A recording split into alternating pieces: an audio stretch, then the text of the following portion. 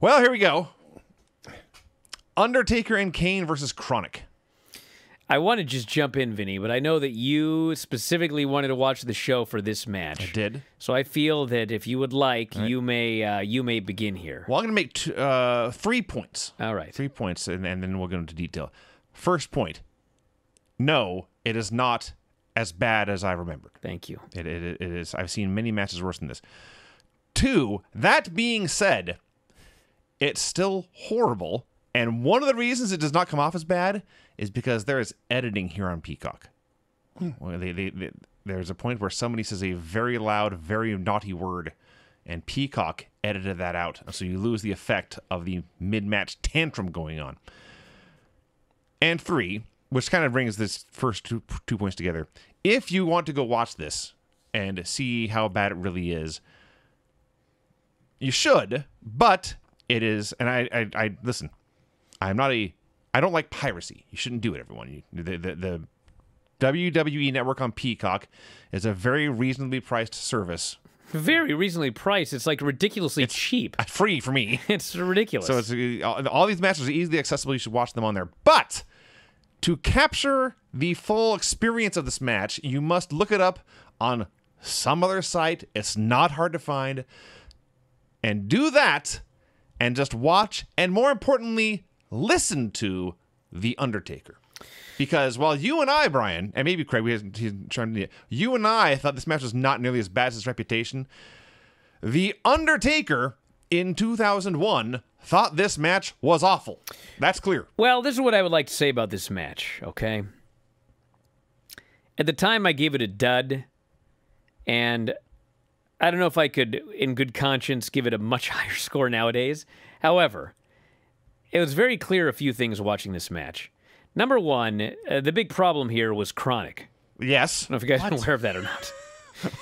But with that said, Bryan Adams and Brian Clark are miles better than Omos. Okay. They are miles better than Aziz or whatever his name is. Okay. Apollo Crews, Commander Aziz. I mean, I've been watching wrestling for a long time, and I've been watching a lot of wrestling over the last several years. I have seen fucking horrors, okay? So watching this match here, it's like, yeah, it's bad, but fuck. I mean, come on. Historically bad, it's ridiculous. But at the time, it was pretty historically bad. Now, one of the things about this match is that The Undertaker was having a very bad day. That's clear. These are his buddies. Yeah. Okay? His buddies. Imagine how horrible a match must be. Your buddies are fired afterwards. Your friends, okay? Yeah. Undertaker is having a no good, very bad day. And he is fucking screaming. And forget editing out fuck or whatever. I mean, what they don't edit out is Undertaker desperately trying to make a comeback, and at the top of his lungs screaming, "Feed! Feed!" because these fucking guys cannot get in position for his comeback. Bryan Adams got totally fucking blown up, and once he got totally fucking blown up, he got totally fucking lost. Big problem. But really, they only got lost for like a split second. It was like, there was maybe, man, not a split second, but there's a 5 to 10 second spot where they're totally lost. And they look at each other awkwardly. And then I think Adams gets sent outside. There were a couple of others as well. But one of the things about wrestling, and this applies to Shawn Michaels when he used to have tantrums, sometimes you're having a match, and it feels like the worst match of all time to you. But to the blokes in the crowd, they don't know what's going on. And it was not a very good comeback by The Undertaker. But bro, if he had not been screaming "feed" at the top of his fucking lungs, it would have just been kind of a clunky comeback. It wasn't that bad. No. But to The Undertaker, to Shawn Michaels in some matches with Vader, it's so frustrating that they lose their temper in the middle of the match, and then you as a viewer, if you know what's going on, you see this and you're like, oh my God, this fucking match. It wouldn't have been that bad if he hadn't lost his temper. I'm not saying the match was good, okay? It was bad. But it was only, the match was, I don't even know how long it was. It was about 10 minutes. 10 minutes. Very 10 and a close. half minutes. I mean, really, 8.5 minutes of it was passable, maybe even more. Yeah. But, I mean, it wasn't good, but it was like passable. If you watch a lot of wrestling nowadays, if you watch Omos in the ring during a tag title defense with AJ, I mean, fuck. I mean, bro, this was totally competent. But there was enough horrors here, and there was enough of The Undertaker losing his temper that it like became this legendary awful match, which honestly, it wasn't at that level. But it was bad. I love watching Undertaker's face, and you could see him progressively getting angrier and angrier until he finally blows a stack. The fact that Bryan Adams, for whatever reason, would not take a bump. Undertaker's throwing his quote-unquote soup bones. He grabs his face, throws his head in the air, flips around, and takes a knee. Yes. He did this numerous times. He would not take a bump for The Undertaker, which I'm sure did him no favors. No. So the match begins, and like Brian said, it's just garden variety bad for a while.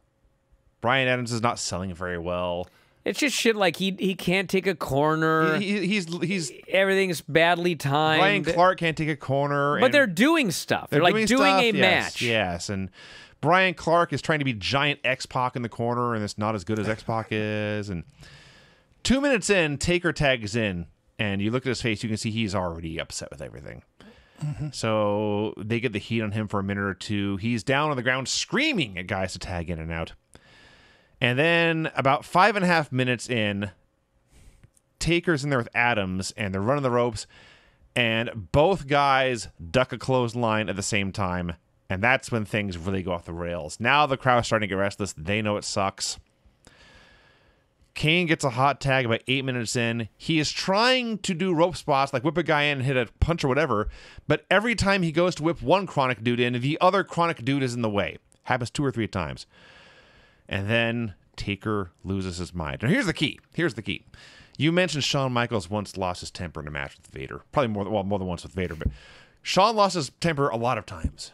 The Storm match with Davey Boy where they went off the air and he gives up. A match with Mr. Kennedy on Raw where he just couldn't believe what he was dealing with in there. That's Shawn. This is The Undertaker, whose gimmick is he's never out of his gimmick. Cool Hand Luke, they call him, because he never, ever loses his cool. And he lost his cool here like I have never seen before or since, including the time he was legitimately lit on fire. He's trying to make a hot tag comeback. Remember when it was the Mall and Samito was in a tag match? And he gets the hot tag and screams, "I'm a house of fire and there's no one to hit." Yes. That's basically what Taker did here. He gets a hot tag, he's a house of fire, and is begging, "Feed! Fuck! Feed!"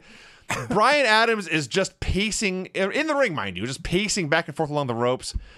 So the key is 10 minutes in, Taker has Clark on one side and Adams on the other. And he's trying to get them to cut him off, and he's shouting spots at the top of his lungs. It sounds like he's about to cry.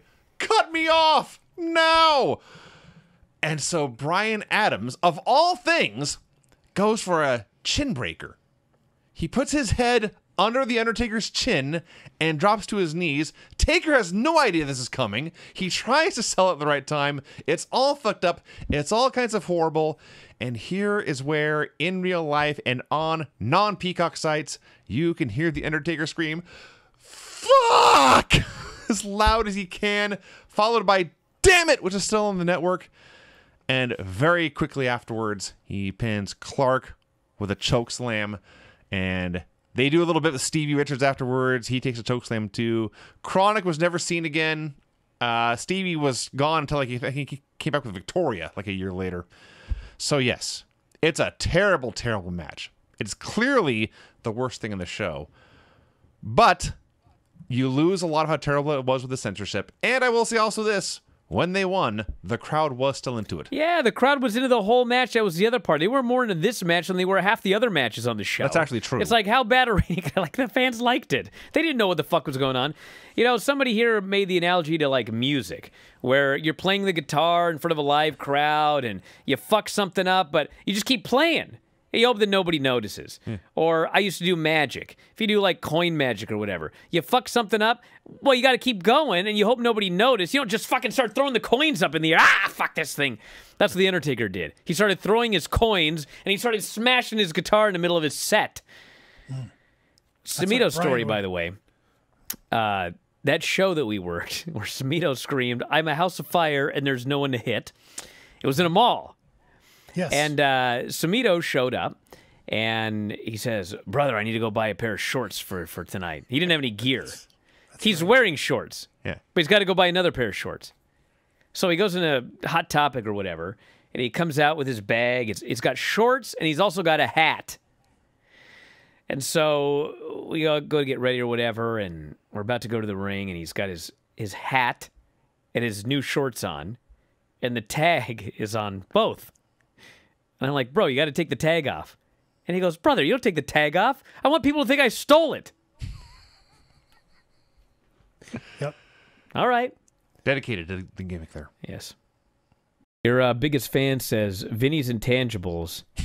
This should be good. Vinny's intangibles is that his is intelligent, inspirational, and great will. Bryan's intangibles are, he is a whining, anger, and his genetically jackhammer. Not everyone's a gifted essayist, gifted linguist. We all have our strengths. We're not all wordsmiths out there.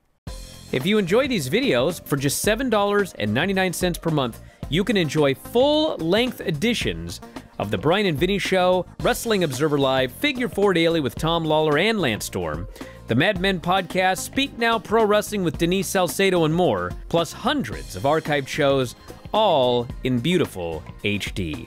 Don't miss out. Join us today.